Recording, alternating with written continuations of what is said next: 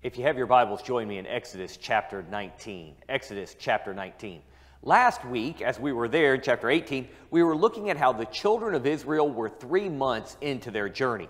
As they're now in the wilderness, they are having to look to God, to trust Him for His preparation in their life for what is to come. Jethro had come and had been an encouragement to Moses. God used a man to encourage Moses, to bring glory to His name, and to in turn help Moses see a problem Moses didn't even know he had, and to prepare the system of government for what would be needed years down the road. Now we come to chapter 19.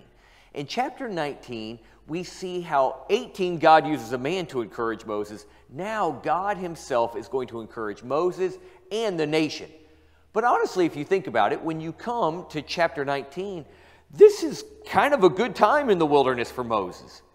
You see, early on, it was problem after problem after problem. Oh, the Red Sea, we're going to die. Oh, Moses, we have no water, we're going to die. Oh, Moses, no food, we're going to die. Oh, Moses, no water, we're going to die. And the children of Israel just keep on and on and on. And we've had a little time now in which there hasn't been a lot of complaining. We've had encouragement from Jethro. Moses has got his wife and sons with him now. There are some exciting things going on for Moses.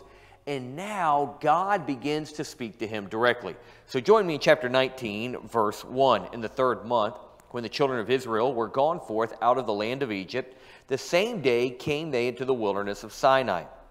For they were departed from Rephidim, and were come to the desert of Sinai, and he pitched in the wilderness, and there Israel camped before the mount.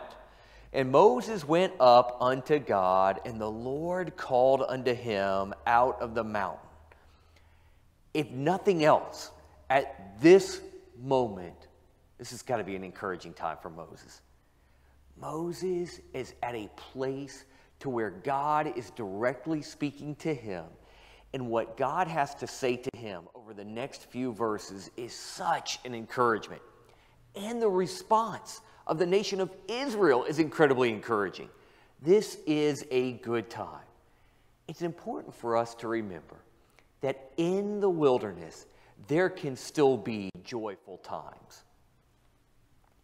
Oftentimes, when you see things that are going wrong and things that are difficult in life, you can look back on them and you can see those moments of joy, oftentimes even more clearly than when you're going through them.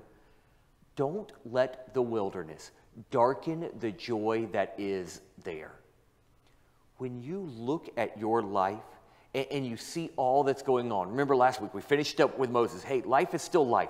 There's still going to be all of the aspects of life we have to deal with day in and day out. But when you look at life and you take time to see those moments when things are good, instead of just rolling through them, those moments can have so much more joy. At this time, there's been plenty of bad, but Moses is at a place where God's speaking to him, and it is a joyful time in the midst of the wilderness. I know in my own life that when I'm going through a difficult phase, that there can be great moments, and those great moments sometimes I can miss. I tell people, we've had 5 children, 3 of them have spent time in the NICU after they were born. With that, for people, when your child's in the NICU, it can be an extremely stressful time. It can be completely overwhelming. And so, having been through it once before, the second time we went through it, I would tell people in the NICU, when I got to talk to other parents, look, there's an emotional side to this, but please remember, these aren't bad days.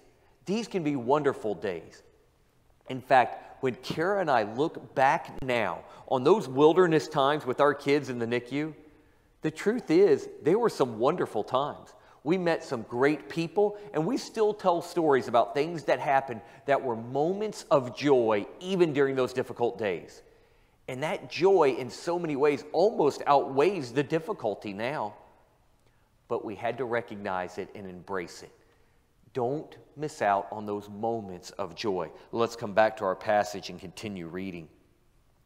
Moses is there. The Lord calls out to him, the middle part of verse 3, "Thus shalt thou say unto the house of Jacob, and tell the children of Israel, ye have seen what I did unto the Egyptians, and how I bare you on eagle's wings and brought you unto myself. When we look at this, we see that in the midst of the wilderness, in the midst of all difficulty, God's saying, I'm the one who brought you here.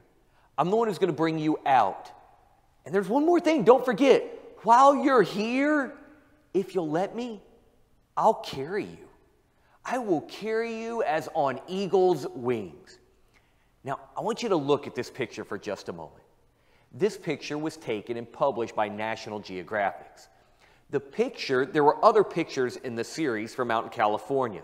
The photographer caught this crow coming and what appeared to be trying to pick a fight with the bald eagle.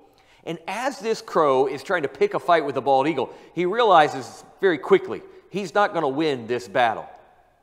And over the course of just a very brief time, he decides instead, I'm going to hitch a ride. And he settles in on the back of this eagle. And this eagle takes him and he sits there on the back, and the eagle continues to fly, and he carries this crow. Sometimes in our lives, I think we kind of act like this crow. We go into the wilderness and we see things that we don't want. Things aren't going the way that we like, and so it's almost as if we try to pick a fight with God. God, what are you doing? Why are you allowing this? God, this shouldn't be this way. God, you need to get me out of this. God. And we begin to have a little bit of an attitude. And yet if we're wise, we will quickly recognize a crow can't beat an eagle. And the difference between me and God is infinitely greater. So instead of trying to fight against God, what I need to try and do is just rest and allow Him to do the work. And just let He, as an eagle, carry me. When God gives this picture here, and He says to Moses, you didn't get yourself out of Egypt. I did. The greatest foe this world could offer you, I brought you right out, and you didn't have to do a thing. Equally, I will bring you into the promised land. The reality is, the wilderness did not compare in difficulty. The wilderness did not compare in opposition to Egypt. If Egypt could be beaten, the wilderness was no problem. But when you're in the wilderness, you can't see. You don't see the past victories well. You don't recognize what God has already done. You get short-sighted. You miss the victories. You hide from the joys. And I said, look, stop trying to get yourself through the wilderness. Let me carry you. I will take and I will strengthen and I will be the source of strength to get you through. But you need to rest in me. So the children of Israel had to learn. God will carry you in the wilderness. He will help you get through this. And in the midst of all of this, we see how God is beginning to give encouragement to not just Moses now, but to the children of Israel. In the wilderness, there's encouragement that can come from people like Jethro. But in the wilderness, there is encouragement that comes that's only from God. God looks at them and says, I will be your source of strength. When you're in difficulty, how reassuring is it to just know that God has promised He will be that source of strength? But God doesn't stop His encouragement there. He continues on. I love this phrase. Ye have seen, this is verse 4 again, what I did unto the Egyptians. I bare you on eagle's wings and brought you unto myself. I didn't just take you out of one place to put you in another place. I brought you out to bring you to me. You see, one of the definitions of holiness is set apart. To be set apart from the world, Egypt, to be set apart unto God, the promised land. And here the Lord saying, I'm going to carry you as eagle's wings because I have set you apart. I have taken you out of the world for me. I didn't do this for you. I didn't do this because you just needed a better living condition. I did this to get you closer to me. In Sunday school this past week, we were looking at how Jesus works and how he works in the midst of storms. And when we see that in storms, we want out of the storm, God wants to improve his children. Here with the nation of Israel, what you want is out of the wilderness. What I want is you brought to me. He says, look, I'm going to bring you unto myself. Now, therefore, if you will obey my voice indeed and keep my covenant. Now, the Lord has not given all of these, but he's going to. He said, if you will obey my voice and keep my covenant, then ye shall be a peculiar treasure unto me above all people, for all the earth is mine. What the Lord does here is he gives them a picture. Here's everything in the earth. All of it is mine. Every person, everything, it's mine. I have complete rule. And out of them, what I want is you to be to me a peculiar treasure. In a short time, Israel, you're going to get some information that's going to be a huge help to you. And if you will keep what I'm telling you, the covenants, the commandments I'm about to give you, you will be to me, out of all the value in the entire earth, you will be a peculiar treasure to me. Now this phrase, peculiar treasure, it has more to do with than just wealth. And you even see it in the context. Look, all the earth is mine. All of the wealth of the earth I have. If you have a great deal of financial resources, there is wealth at your disposal. Now, in America, we tend to use our income in a lot of different ways, and we forget, because of the expenditures that we put out, the wealth that we really have. And when you go to other parts of the world, you can often see how wealthy we really are. So there is a wealth that we have. And we have savings accounts or safety deposit boxes. We may have a safe in our house. We have avenues in which we take things that are wealth to us and we secure them. God's saying, look, I have security of all the wealth in the world. There is no financial need that I have, completely taken care of. But above that wealth, I have a peculiar treasure. I have something to me that is more valuable than money.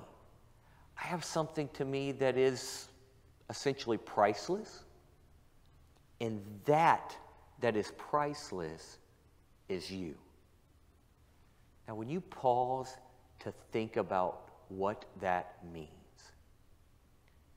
we look at wealthy people in this world, and we look at the way that they use their wealth. Recently, the owner of Amazon, who is worth billions and billions of dollars, purchased a home. He purchased the most expensive home in Southern California. I believe it was somewhere north of $165 million.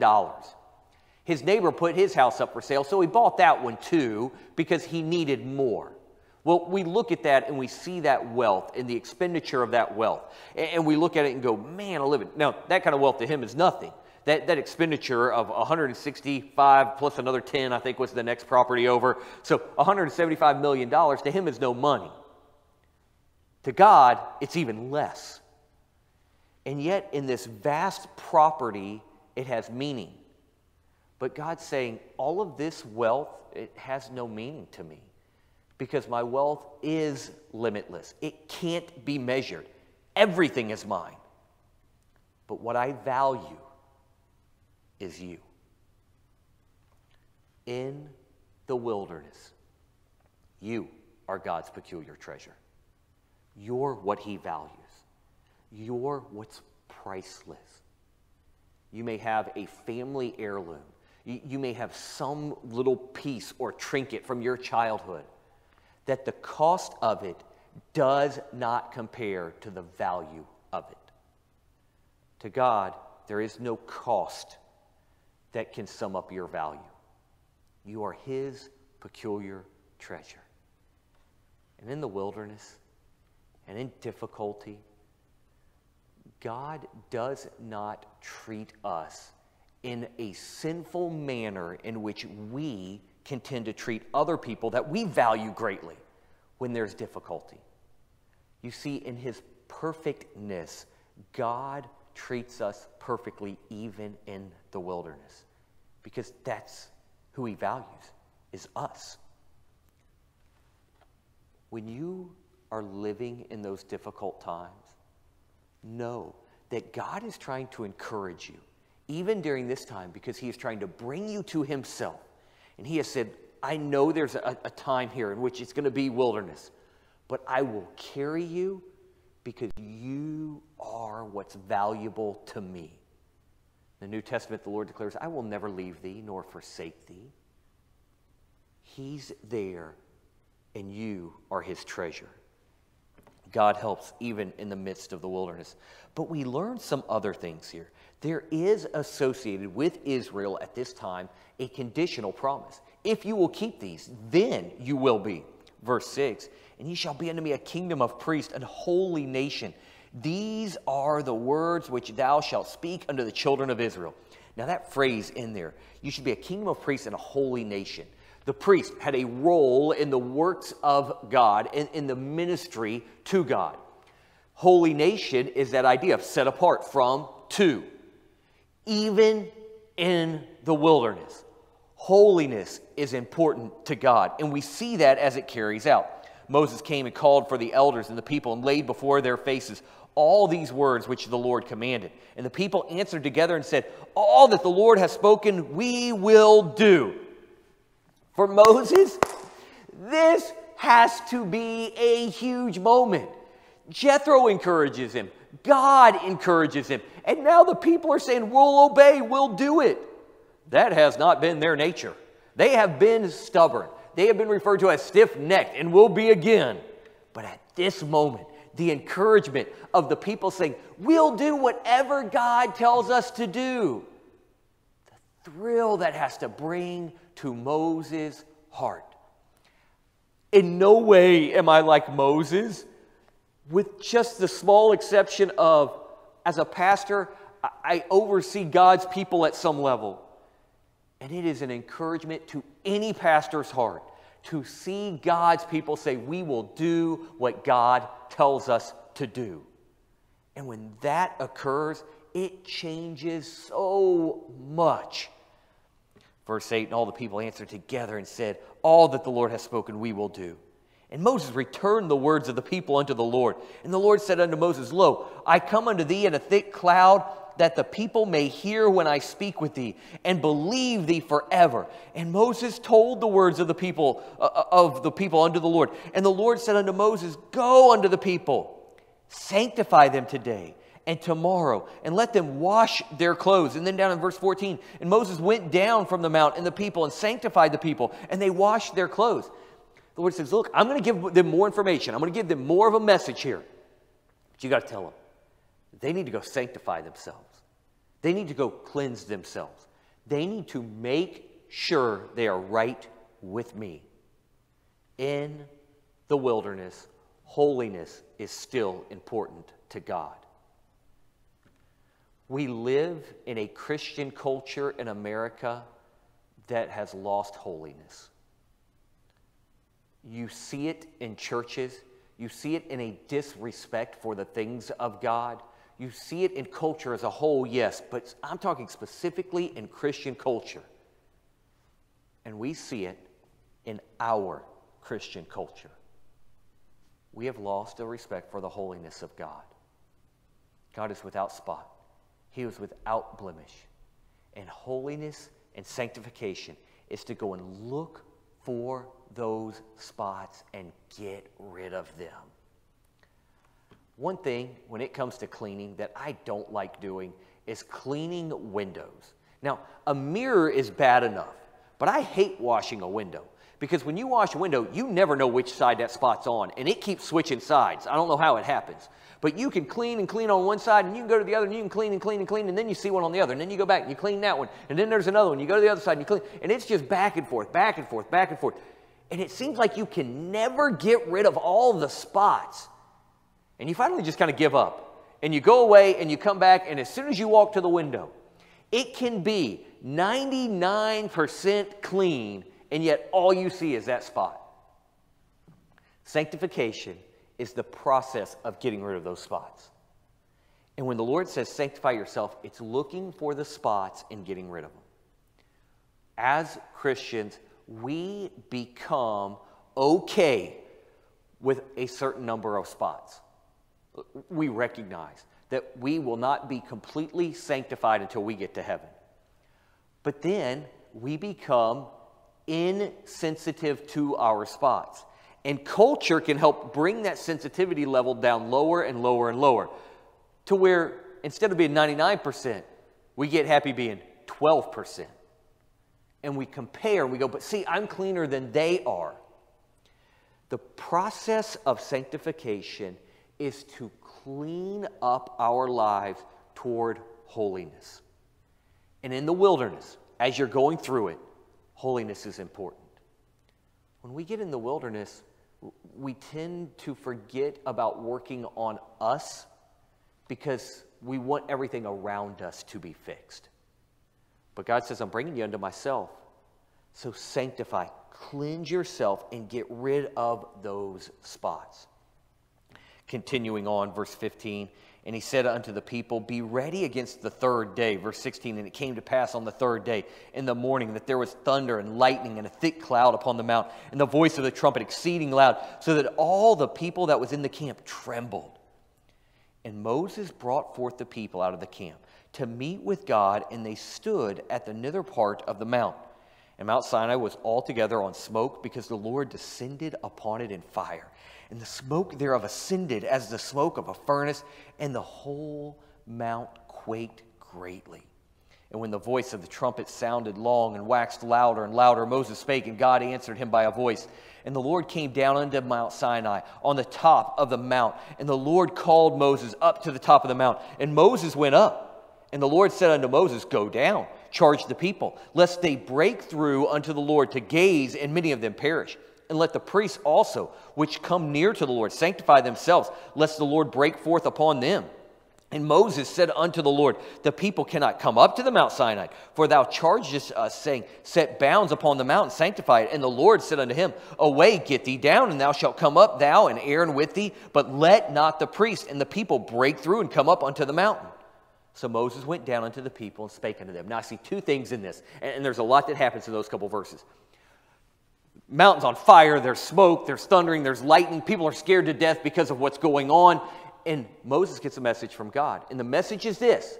Not, hey, here's what I needed you to know. It's, you go down and you tell the children of Israel they stay right there. That's their line. You tell the priests, sanctify themselves. You tell Aaron, look, he's going to come up with you, but not right now. And there's these guidelines set up. Two things I see. One, in the wilderness, don't forget to spend time with God. Moses goes up, and we'll see more of this ahead, but Moses gets to spend time with God, and the children of Israel come out to hear the message of God. As a pastor, one of the most heartbreaking things is during wilderness times, people stop coming to church. It's the time they need God's message the most, and they stop coming and being around godly people, godly preaching that can help influence and encourage them. Don't stop spending time with God. When we're in the wilderness, we get busy, we stop praying, we stop reading our Bible.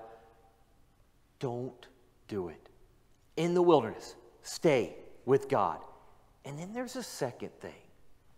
God teaches them that in coming to me, here's where the people can come, the priest, Aaron, Moses, and there are guidelines set up by God. And I see in this, when I spend time with God, I need to worship God. I need to spend that time worshiping him for who he is. And Moses is going to do that. But I have to worship him his way. We have lost this in society.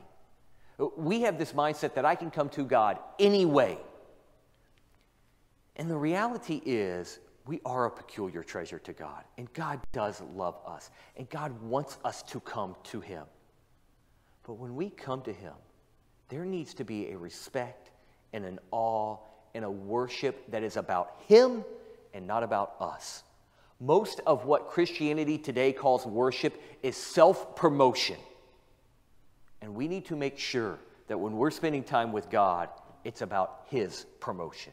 It is about making him great, not about making us great. The problem in society today is not that we think too lowly of ourselves. It is that we think too lowly of God and way too high of ourselves. So here you are. You're going through the wilderness. God's preparing you. He's trying to pull you unto himself. He says, while we're doing it, let me encourage you. You are priceless to me, and I will carry you through this. But spend time with me. Get to know me during this time. Don't try to do it your way. Come to me and know me, my way. And you will find that my way will work and my way will help. But don't let the wilderness pull you away from me. Let it draw you closer to me. We can go through anything, and we can grow in the wilderness. Tonight, as we pray, do remember to continue to pray for the Lovitts. Brother Rodney and Miss Linda were able to be here Sunday, and what a joy that was to get to see them, but that they would continue to get better. Pray for Brother Neil. He is still recovering, but doing better, and so praise the Lord for that. Grateful to hear. And ask God during this time in your life, whatever you're going through, to help you draw closer to him. Let's pray. Father, as we go through the day-to-day of life and the busyness of what takes place, may it be that we not forsake our time with you, but may we draw closer. Father, may we rest in you. May we let you carry the burden. And Lord, may we just simply grow out of the encouragement from your word tonight that in the wilderness we are your priceless treasure. Lord, we don't deserve that. And Father, even as we lift up requests to you, we know that you care far more than we do. And Father, we lift up the Lovitts. We lift up Brother Holstrom. And God, we just trust you to continue to strengthen them. And Lord, we trust you that your way is perfect. And may we look to you for guidance and direction during every moment and trial of life. Help us to make much of you in our days in life. It is because of Christ we ask it. Amen. Thank you so much. Lord bless you. Have a wonderful week.